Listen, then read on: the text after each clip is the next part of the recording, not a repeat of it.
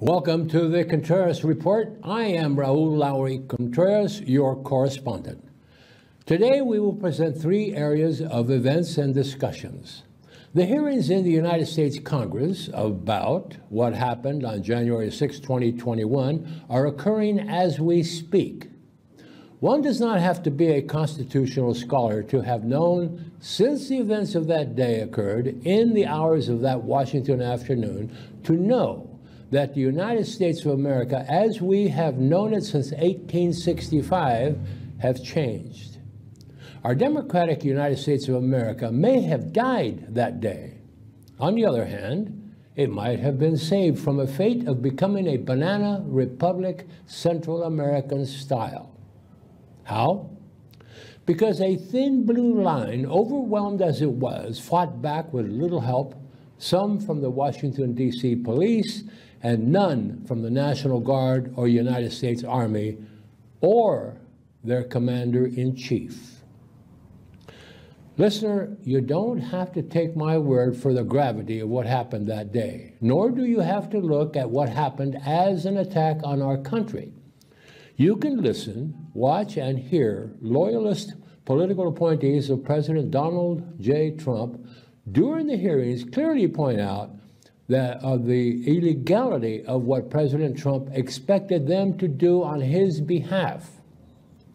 On top of the sworn testimony of lawyer after White House lawyer confronted Trump and his loyalists with the illegality and unconstitutionality of what Trump wanted done, these same lawyers advised Vice President Michael Pence that what Trump wanted him to do was wrong, was illegal, and was unconstitutional.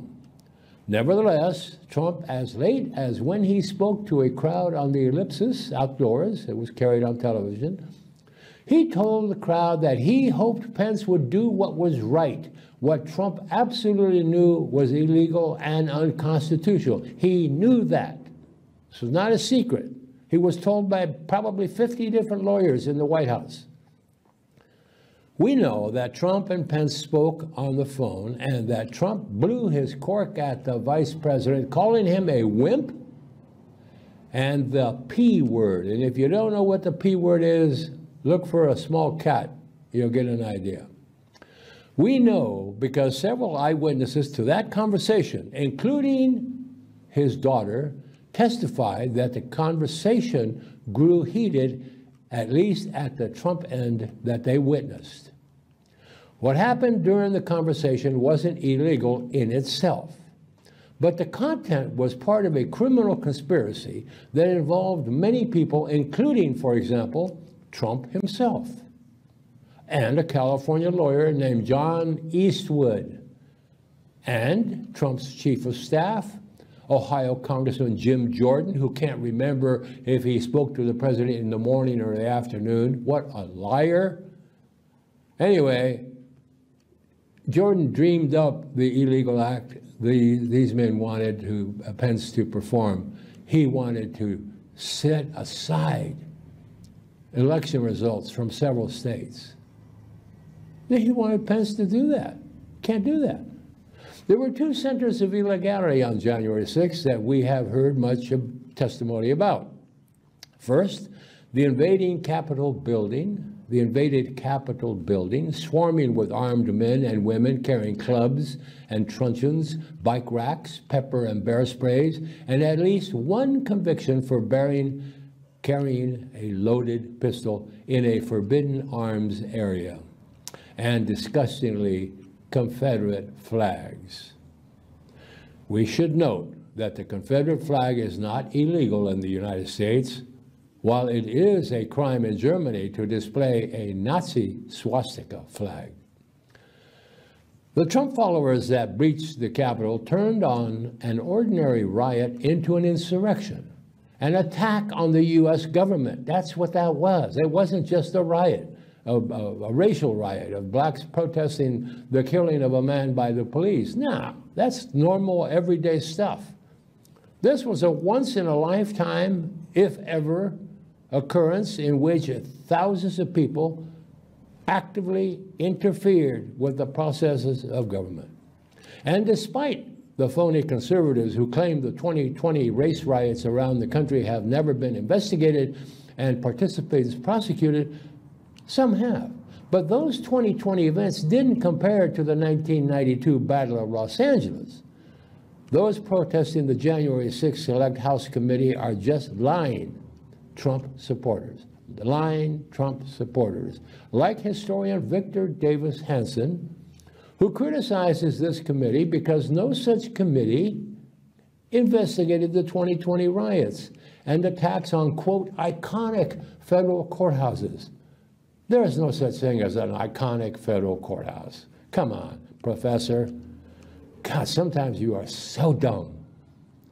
Those are diversionary tactics that we're talking about, of setting up another committee to investigate black riots in 2020. And criticisms because their boy Trump is being shown to be an outright criminal. The second center of action was the White House itself. The White House where Trump was. He was only there because the Secret Service, which Trump ordered to prepare for a trip to the Capitol building where Trump told his followers he would join them, could not or would not organize Trump's trip to join his protesters. They couldn't guarantee Trump's safety. We now have testimony from Trump-appointed generals, the Trump-appointed Secretary of Defense and Secretary of the Army, all at the Pentagon. We've heard their testimony. To wit, President Trump never called them or their offices and deputies during the insurrection, otherwise known as the coup. The coup is pronounced K-O-O. It's spelled C-O-U-P. Trump people call it the coup. Trump never called the Secretary of Defense, the Joint Chiefs of Staff, the Secretary of Homeland Security, or their deputies, or the general in charge of the D.C. National Guard. The president or anyone from his White House called them. No one, no one. Only one person called them. Only one person called them. His name, Vice President of the United States, Michael Pence. He called them. He called them and he tried to order them to call in the National Guard. He tried to get them to do that without word from the president because the president never did call, never called for the National Guard. Pence called them from an underground loading dock where he was protected from the mob by Secret Service men and women with drawn weapons, pistols, and submachine guns, as well as automatic firing rifles. From security videos, we know that the mob came within 40 feet of the Vice President of the United States, Michael Pence. Considering the mob was chanting, "Hang Mike Pence," it doesn't take a fertile imagination to speculate what the Trump mob would have done if they had captured the Vice President. Nor does one have to think how many of the mob would have been killed by Secret Service agents and their submachine guns. We came close. Why? Because the premier liar in all of American presidential history, Donald J. Trump, started lying months before the election that the only way he could lose was if the election was rigged and stolen. On election night, he told America that he had won and that uncounted votes would be against him, so he demanded that vote counting stop because he had won already, because he was ahead in several states that were eventually, because of mail ballots, turned.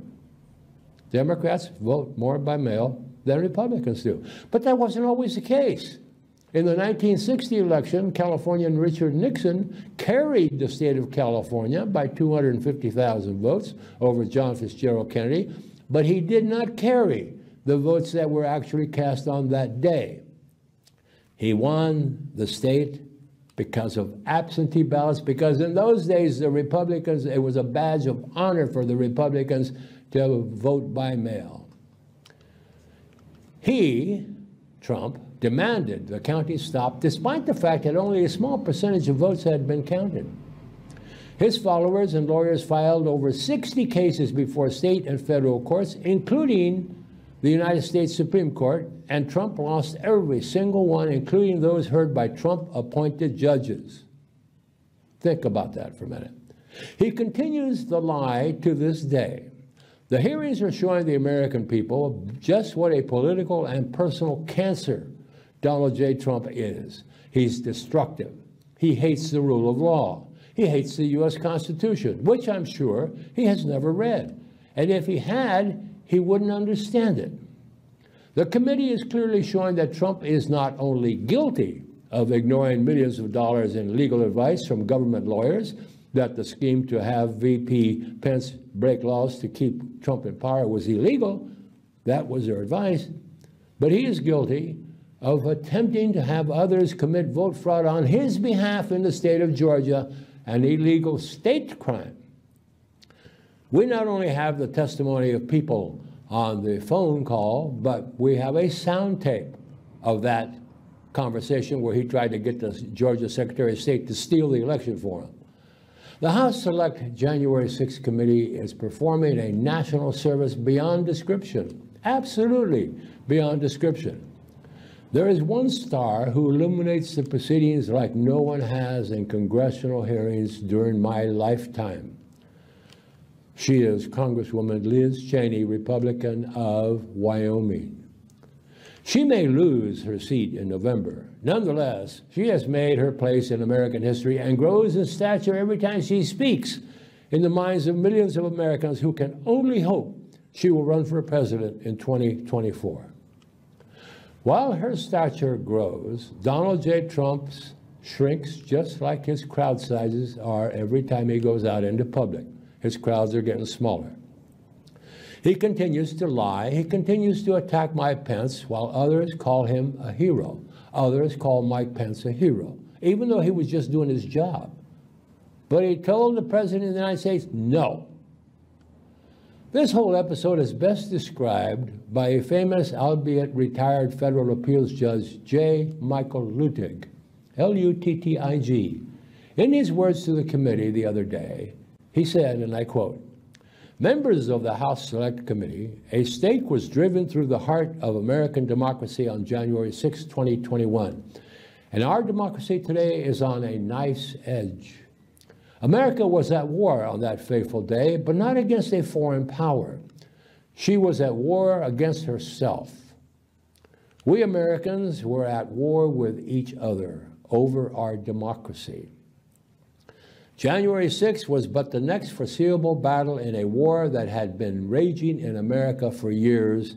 Through that day was the most consequential battle of that war, even to date. In fact, January 6th was a separate war unto itself, a war for America's democracy, a war irresponsibly instigated and prosecuted by the former president, his political party, allies, and his supporters. Both wars were raging to this day. A peaceful end to those wars is desperately needed. The war for our democracy could lead to the peaceful end to the war for America's cultural heart and soul. But if a peaceful end to the war for America's democracy is not achievable, there is little chance for a peaceful end to that war. The settlement of this war over democracy is necessary to the settlement of any war that will ever come to America, whether from her shores, or to other shores. Though disinclined for the moment as a political matter of fact, only the party that instigated this war over our democracy can bring an end to that war. Like our war from a distant time, these twin wars are testing whether this nation or any nation so conceived in liberty can long endure. Lincoln's words. We must hope that January 6th was the final battle of that least the deadly war for America's democracy, unquote.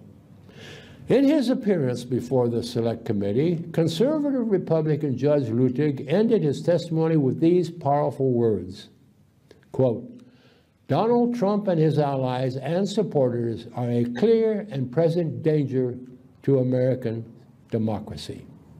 They would attempt to overturn that 2024 election in the same way that they attempted to overturn the 2020 election, but succeed in 2024 where they failed in 2020. I don't speak these words lightly. I would have never spoken these words ever in my life, except that that's what the former president and his allies are telling us, unquote. Much to think about. We'll be back in a few minutes. Thank you.